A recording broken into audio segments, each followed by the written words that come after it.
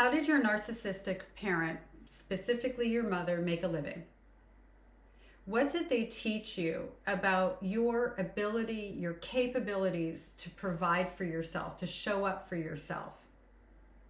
My mother is a sociopath and a narcissist, and I'm going to talk about how she made a living and what I learned from that and how damaging it was to my adult life for a very long time. My mother's top ways to make a living: marry, money. That was number one. She used men for money. She was very parasitic. Way number two, cons, scams.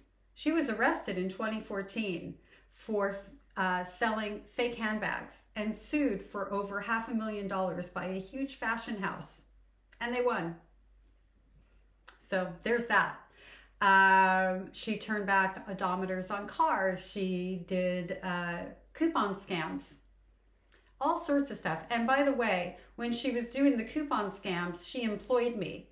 And she taught me how to steal newspapers by putting in a quarter or however much it cost into the machine. And you open it and you take out all the papers. I feel horrible for the people who were actually making a living from that. Like, what a terrible thing to do, and an awful thing to teach your 12-year-old child how to steal. And it was like no big deal. How else did she make money? Oh, sometimes she had jobs. So she would work for a friend who had like a jewelry business or a fashion business, and she would really do it for the discounts and to say she was working. She never did it for very long, and it was very sporadic. It was like here and there as a favor to keep those friendships that never lasted. That's the other thing. People like my mother do not keep friendships. They might know people for 40 years, but they weren't friends with them for 40 years. So that's another little side note I'd love to see some commentary or dialogue on. Because one of the reasons that I like to make these videos is to show people that there is indeed a pattern of behavior and abuse, so that we know we're not alone, and also that we weren't the crazy ones.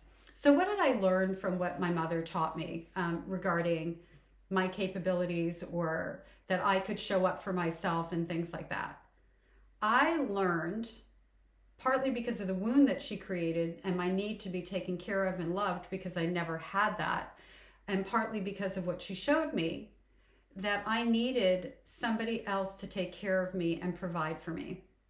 And so when I would start to make a living and do well, I would create my own chaos, self-sabotage, and screw myself up every way you could possibly imagine financially, so that maybe somebody would come along and rescue me. And I lived like that, in that high anxiety, self-sabotage state for many, many, many years, until I finally figured out that I am worthy enough to show up for myself, and I am more than capable of doing so. So that was my biggest lesson, was learning to stop looking for my rescuer and become my own rescuer.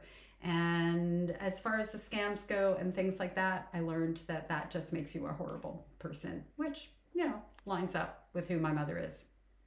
How about you?